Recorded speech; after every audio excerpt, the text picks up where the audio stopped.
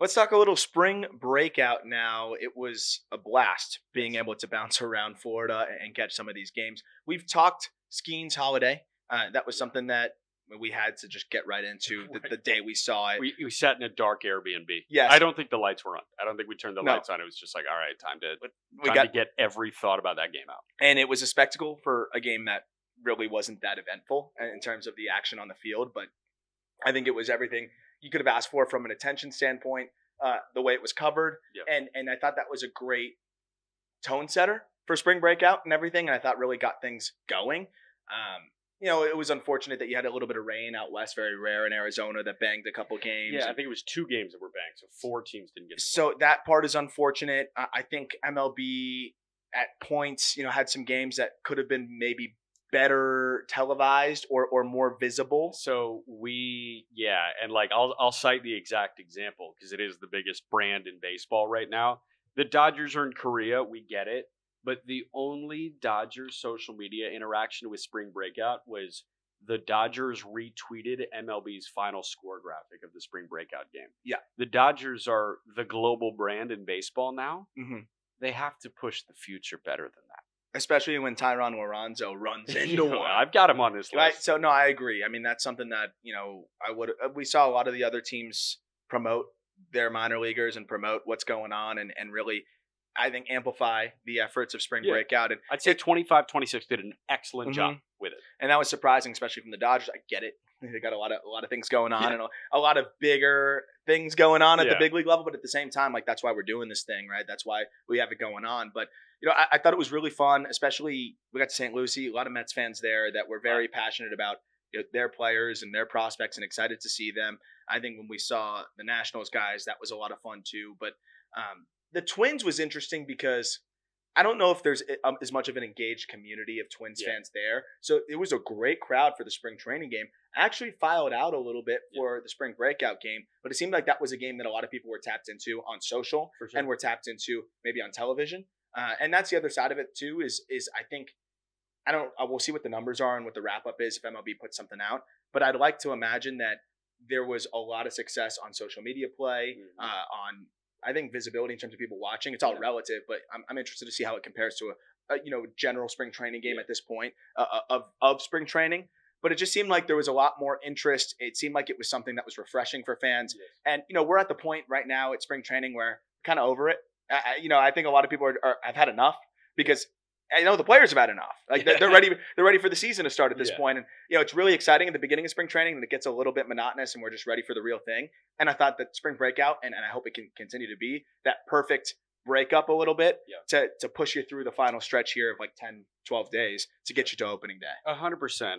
I hope that this is the first year of a tradition. Yeah. I really want this to be something that happens every single year because us as people that cover it, us as people that will go and sit there and maybe get your first chance at evaluation, or just like take in the vibe. Like, hey, see the young stars.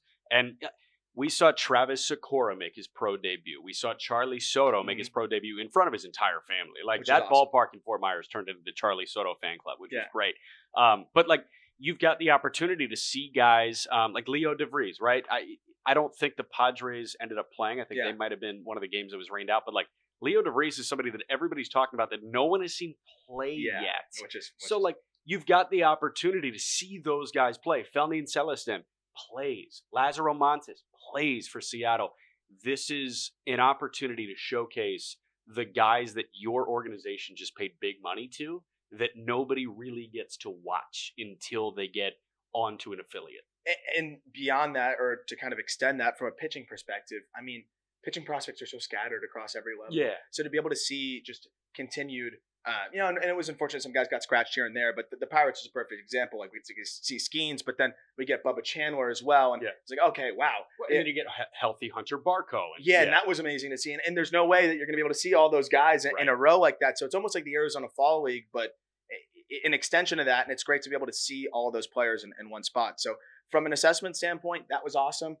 It was also great that you were able to get several at-bats for a lot of the top prospects. That part made it really fun.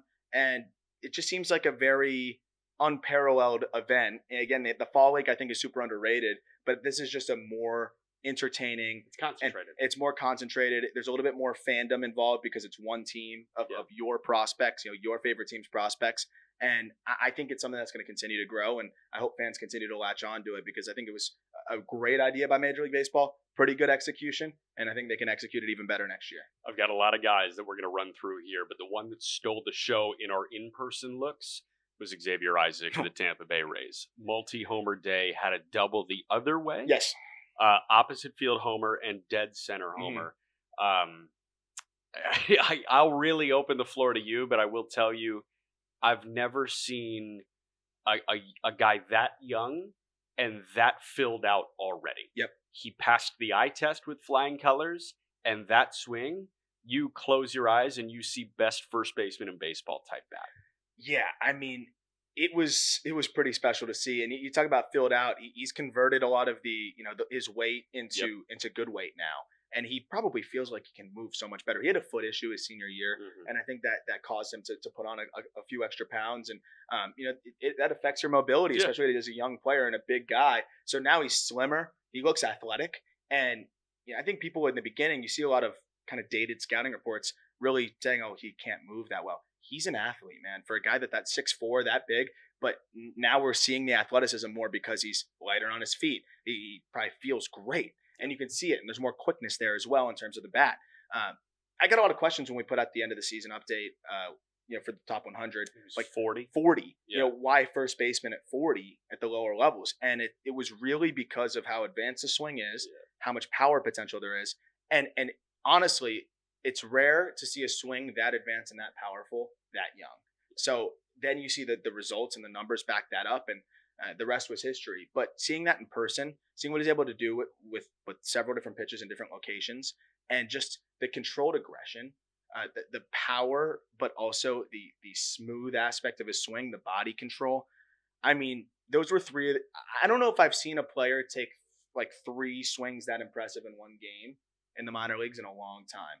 I mean, the double was a line shot the other way that there was so much whip that you heard the bat hit his backside. Then that home run to dead center. I mean, that was just an unbelievable swing to beat the center field wall off the batter's eye. And then a backside homer the way he did, a no doubter backside. Like that was just a display of brilliance.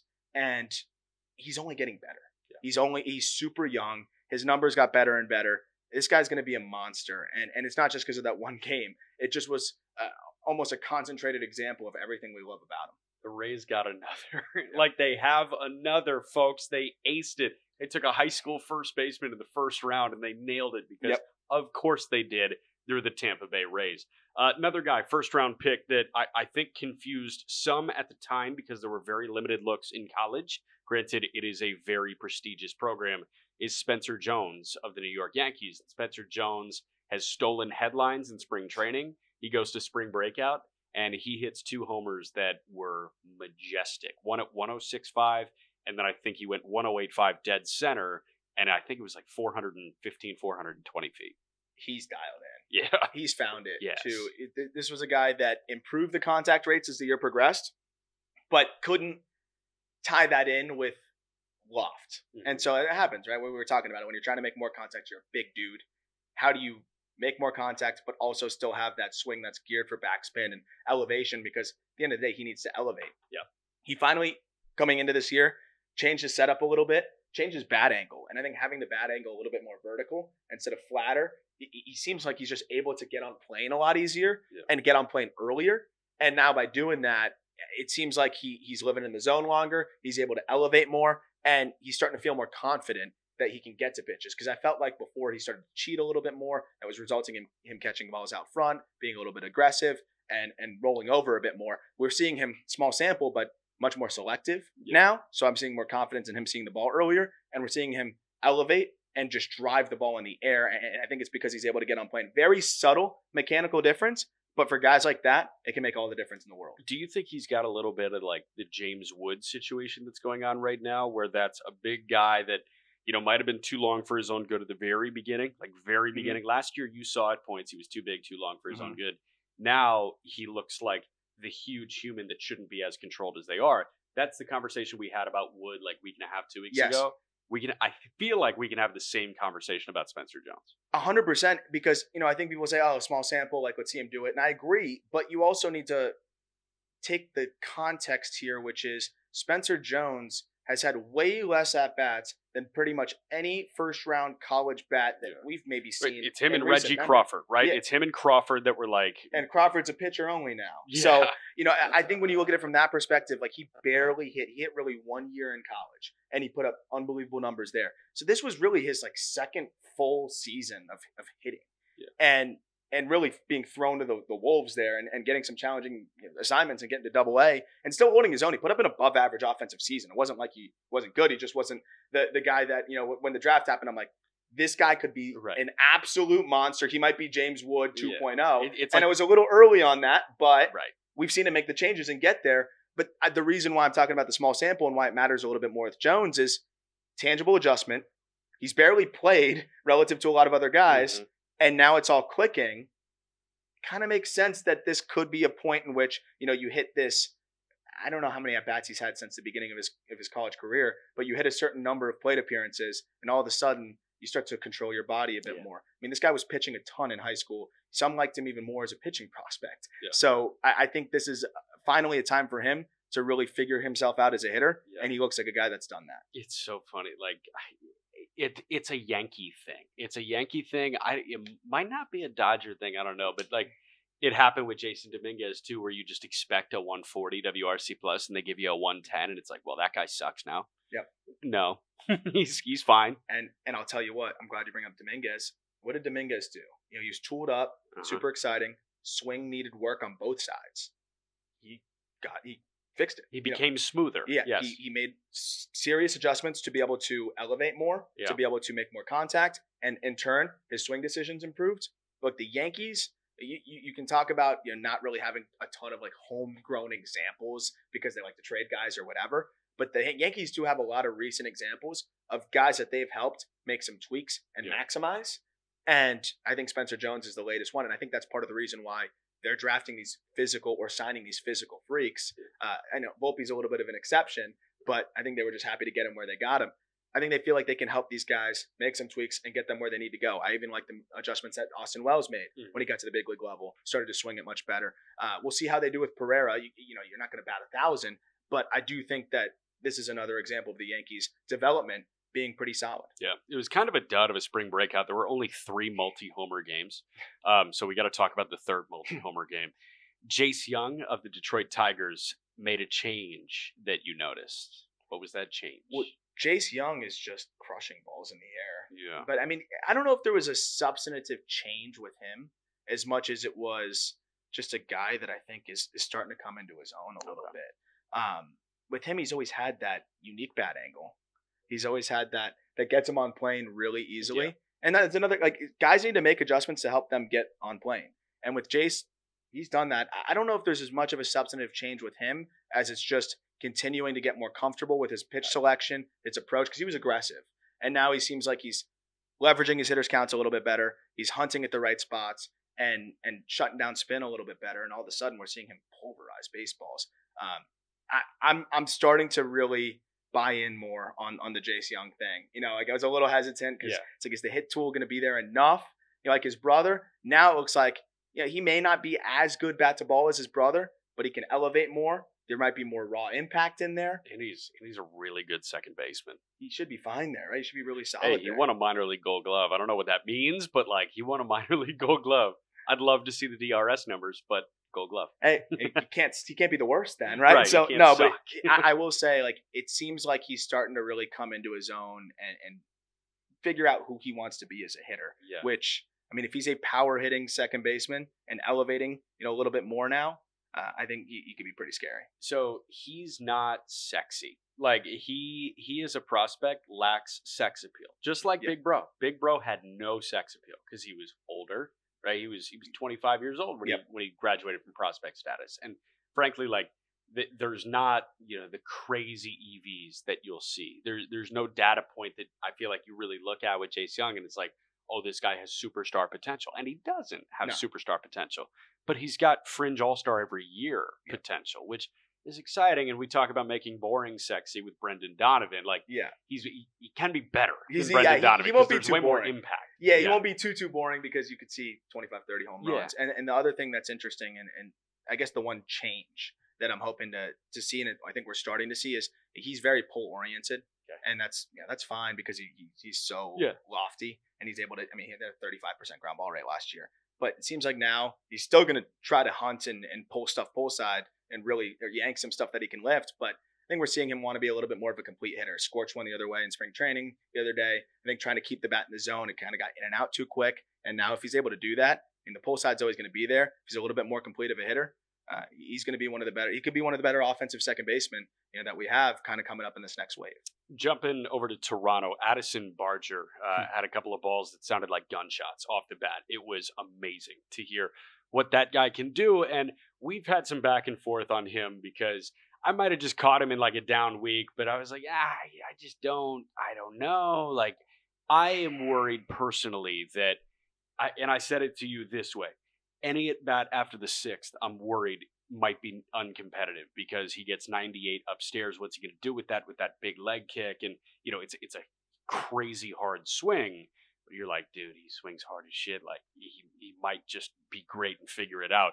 I'm never going to doubt you again because he had a couple of balls there where I was like, wow, that's loud and that's impressive. It's just so quick. Yeah. And there's a lot of moving parts, but he starts it early. He gets to where he wants to be. And once he launches, that bat it's as quick of a bat as you're going to see, but it's one of those things where I don't like the moves. I obviously I would not want that much movement in any hitter I'm looking at, but it gets to a point where it's hard to say that it's not going to work. Especially when you're seeing the contact rate steadily improve. The EVs are really good, and the other side of it was, and I think it was Dan Shulman on the Blue Jays broadcast talking about it, but we had that elbow. He had that elbow issue last year. Barger did, and he said it didn't affect his throwing arm as much as it really affected his swing and his ability to really just consistently get his best swing off. Interesting because his ground ball rate elevated. He was still hitting the ball really, really hard. So now we're seeing him in spring training have a little bit more feel, be able to elevate, and I think that lead arm just seems to be more comfortable. And I mean, if your arm's not feeling right and you have a max effort swing like that, it's probably going to affect you a little bit.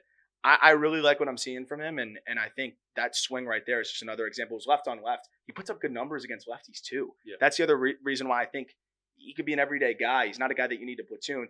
And I think another thing is if you're able to produce left on left, I think that says a lot about your moves not really taking you out, right? Like loud guys that have a lot of moving parts that can't stay on the baseball, they're going to get chewed up left on left. Yeah. He doesn't, and he hasn't. Yeah, double trouble in Colorado.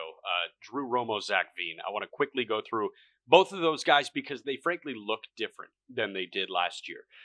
Veen, obviously, it was hand surgery. Did he have surgery on his hand? Or was it? It was like wrist, hand? I think it was like wrist or hand, something like that. I want to start with Romo, though, the catcher. Drew Romo was a smaller guy that, everybody, kind of doubts the amount of impact that he can have. Or I guess, I don't know, maybe shooting a little bit lower than your typical projected impact for a catcher. Heard on the Rockies telecast that he's 220 pounds now, and we did some freeze frames. It looks like a very good 220 pounds. He put on great weight. Forearms have veins that you don't see in normal people. I mean, a good jawline. Jawline. We're talking jawline. We can do jawline if we want. I'm all about talking dudes' physiques, but the reality is Drew Romo looks the part now, and that can help a ton, especially behind the plate. I agree. And he already was good back there. Yeah. And I think it's going to help a ton with just the impact. Yes. And, of course. But, we were talking about how we don't love max. We're not going to talk too much about max exit velocity. But in these kind of instances where we don't have large enough sample to look at 90th or average, it is always eye-opening when you have a guy that the narrative is there, add strength. His max was, I think, around 106 and change last year. He's already posted multiple 106s this year and a 107 in the spring training stretch. Okay. So obviously it's turning into a little bit more impact. And if he's even got fringe average power, the field of hit's great. You know that he's going to be a good defender. We got to see if he keeps having that every other year thing as a switch hitter. Yeah. That's got to even out. But I mean, if he's hitting the ball harder, it's just going to bode well. Even if it doesn't turn into home runs, the BABIP's going to rise. It's going to split the gap more, and he's just going to be a more consistent offensive piece. He's the future of their catching position. He's always earned high marks for his makeup, and I think just seeing him return this year with a better body and look like he's scorching the ball a little bit harder, I think is a testament to that. He's going to be their guy. Veen has the opportunity to force himself back into the Rockies' future plans, right? Because that's a guy that fell off every top 100 this past year because last year was so bad.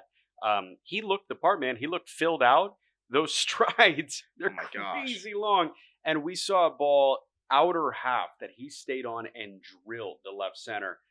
I love him. I've got so much bias when it comes to Zach Veen because I think that guy had like best prospect in baseball type potential and that fell off. But I would love to see him recapture some of that prospect because I think that guy can be a really good big leaguer still. He absolutely can. Yeah. And I think the injuries probably affected him more than, people want to mention.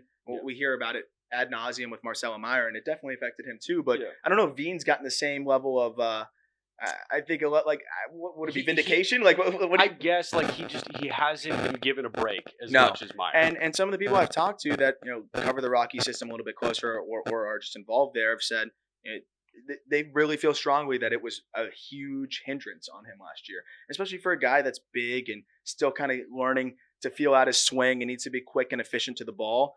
But I also think you see some of the small samples of spring training this year. He's not getting blown up. And I'm not going to look at small samples in terms of, he's hitting 350 or whatever. But guys that Zach Veen last year, you give him 10 at-bats, he's getting blown up in big league spring training. I don't care who's throwing. He's not getting blown up. He looks comfortable. And then in that game, he looked like the Zach Veen that we saw in 2022. The strides to first base are crazy. I don't think he got there in like 5 steps. Wild. So that's the other side of it is even if the power doesn't totally come, the bat to ball looks like it's getting better as he's just feeling better. And he can steal 40 bats. And he's a big enough body to have enough impact if the bat to ball is good. Yep. So I'm excited. I think that one swing on the outer half, like he's going to have that plate coverage really easily. Yeah. I'm curious if he can turn stuff that's hard inside around. Yeah. And that'll be a challenge for him. But being able to hit stuff away, I think that's a good sign that his body's in a good place and that the path looks pretty good. I have officially hitched my wagon to Thayron Liranzo of the LA Dodgers. Liranzo hit a homer. Your thoughts? That swing was good. It was really good, and it was loud, and it was fun, and I wish the Dodgers retweeted it, but they didn't. He is a masher. I think he had, 25 homers in low A last year in Rancho? Maybe a little bit fewer. I'll tell you in 3 seconds here. 24. 24. So he had 24 homers in low A last year. This guy is, if I had to handpick one breakout this year, guy that is going to be a consensus top 100 prospect, it can be, I think, a rushing type progression where you don't really know too much about him and then you learn a lot and you love him. Yeah. And I think that's Liranzo this year. I haven't seen a ton of the defense, but I think just seeing what he can do already with the bat. It's crazy. It's exactly what you said. That bat is so good in terms of just how hard he hits the baseball, how good the swing looks and advanced it looks, and how quick and powerful he is. And he's a switch hitter too. That he's gonna, even if the catching isn't totally there, like he's going to force his way, I think, onto top 100 list just because of the way that he can swing it. He's also super patient, so he hedges some of the swing and miss with that. But that swing, just seeing him get that off in that game, it was, again, I don't like looking at one-offs, but you look at that swing and you're like, okay, that guy's got something there. He could grow into something really special, and I think the Dodgers have something here with Liranzo. The best hitter on Saturday at Roger Dean Chevrolet Stadium between the Marlins and the Cardinals was Griffin Conine. And I know that you don't love talking about him from a prospect lens all the time because you feel like you do enough of it. I know how tight you are. I'm sure anybody that listens to the show knows how tight you are, but he made legit swing changes that Christina De Nicola wrote about on MLB.com. He looks really, really good, man. So, like, you can give me 10 seconds, you can give me 90. Just like Griffin Conine looks really good right now. Yeah, and it was a cool piece. I thought, Christina did a great job, highlighting Jeff, Jeff Conine, and, just the way that their relationship, their dynamic there, because he's very hands-off, but now, like, he's involved with the Marlins, wants to help, and doesn't want to be too involved. And I think they have a really good relationship now that is really built to the point where they help each other in a lot of ways. And I think Jeff has really been able to help him in a way that it's like not overbearing dad, but like, hey, I played for 18 years. I know what you're going through. Doing. Yeah. And here's some mental aspects to like how you should approach things. But in terms of the swing, I mean, he just got back to what worked in high school. Yes. You know, when I saw him legitimately dominate everybody down here, I think when you try to get to a place that, you know, you want to be feel wise, swing wise, you can get so far away from what's natural that you almost forget where you used to be in terms of your setup and things like that. And at the end of the day, your setup should be natural. And then it should be however it's easiest for you to get to the launch position you need to get to. Yeah.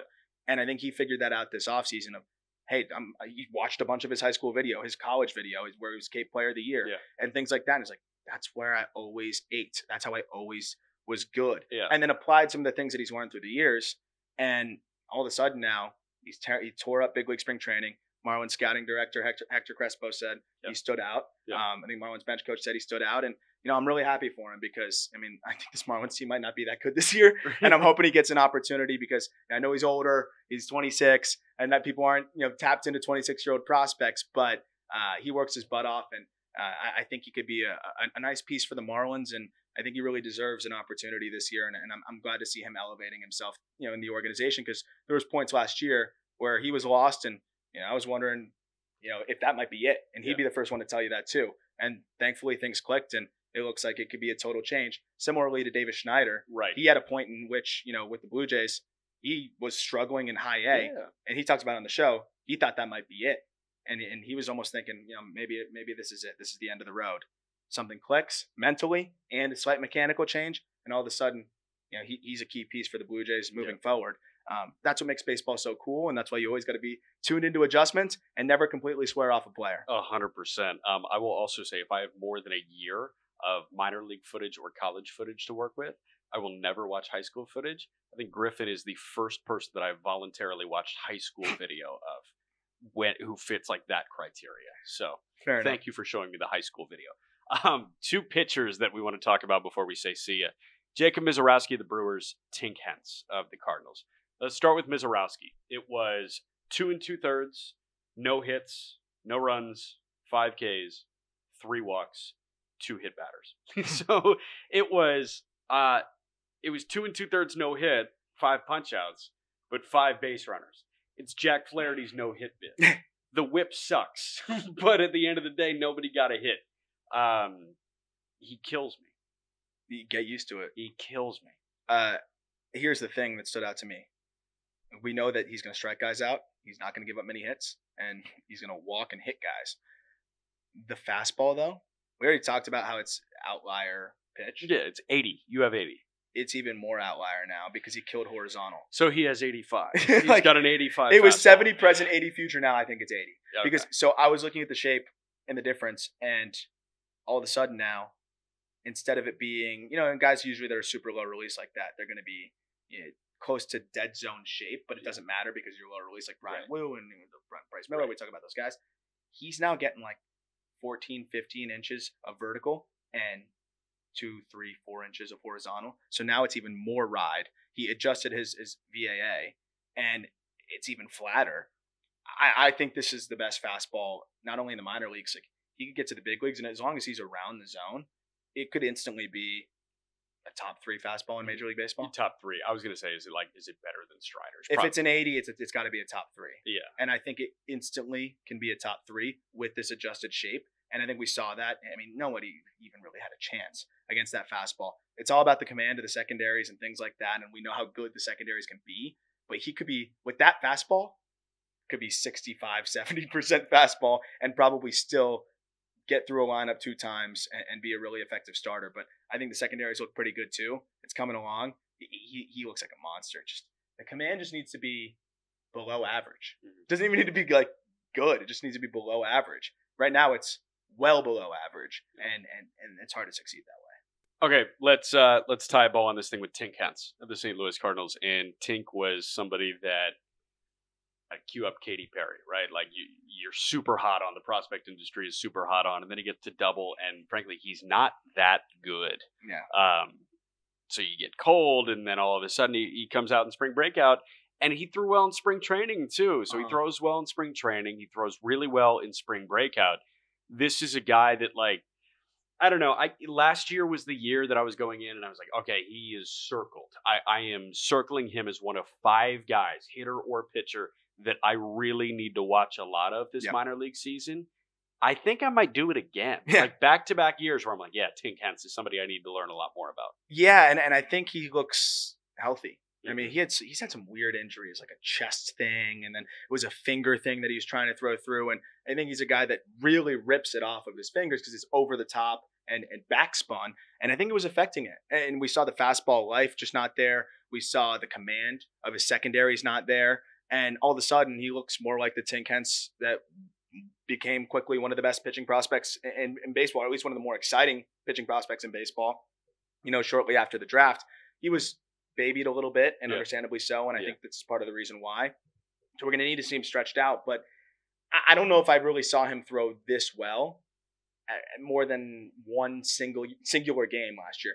He had a couple one-off performances in Peoria. It was never in Springfield. No, and he's doing this against some better competition. And it's funny, like we talked to Griff actually after the game, and you know, it was like, oh, here's an easy opportunity. We didn't get to see that game because we were in St. Lucie instead. And so we get to the game, or we're driving back, and I was like, oh, let's congratulate Griff. But then I had to ask him, I'm like, all right, how did Tink Hence look? And he said he was disgusting. So here's the deal. Punched out against Tink Hence, Griffin did. Punched out against Tink Hence, homered off of Max Radjic. On like a fastball, like running in on the hands to dead center. Yeah, and then 106 on a single off the top of the mound against TK Roby. Yes. So and it was Hence who you said, I mean, everybody was saying, it looks gross. Over the top, the problem was, I think, last year, it was kind of popping out of the hand a little bit. He didn't seem to have that consistent feel. And now you get the fastball riding. The slider, he said, looked like the heater until the very last moment. And then the changeup, it's back. So you have 3 pitches now doing opposite things. And I think it's a tunneling nightmare for hitters. Because, again, that was the one thing that Griffin said is like, that was a slider that looked as much like a fastball as he's seen in a while and just dives. So I think that was what made him so good from over the top and having that 3 different directions, basically. And I think he lost that a little bit last year with the finger issue as well. Yeah. I think it's back. And that's a way that he can be really effective and have strong platoons, you know, not have any platoon splits because he's got the changeup for hitters from one side. I think that slider's good enough. Always going to beat lefties. Yeah. Always. And that slider, again, that was against a lefty and Griff. Yeah. He just dives downward. So he's got ways to beat lefties, 2 different ways now. And I think with righties, he's got a way to beat righties. And now. I like the right on right change. I think his change from that release point can work right on right. It's just good to see him healthy and feeling himself again. And I thought he was really impressive when I went back and watched the video. It's what we got. That's spring breakout. Yeah, one of the last things I just wanted to mention is it was fun to see Charlie Soto throw. That was like the pro debut. Yeah. He definitely had some young nerves, his whole family being there. I'm really excited to see more of him because his stuff was fun. And I think the Twins have something really good there, but it'll take a little bit of time. And then Thomas White, funky, looked good. I think he might be a little bit ahead of Noble Meyer in terms of his progression right now. Meyer's a better prospect, but for the Marlins, I think Thomas White might hit the ground running a little bit more. But yeah, that's it. I'm really excited to continue talking prospects this week. We got a lot of fun content. We're going to be putting out interview with Dalton Rushing. Another batch, we got Brock Wilkin, and who's the third? We got Chase Dolander. Harry Ford also coming out. Then Dolander will be in the next episode that we have coming out behind that. And I think that'll do it for all the interviews. But Top 100, just a couple days away here. We'll have it out this week too. So keep an eye out for that. Thank you to everybody who subscribed on YouTube. Thank you to those who have also subscribed to the bonus episodes every weekend. Doing a mailbag. Really excited to answer the subscriber questions. Look forward to talking prospects with you later this week.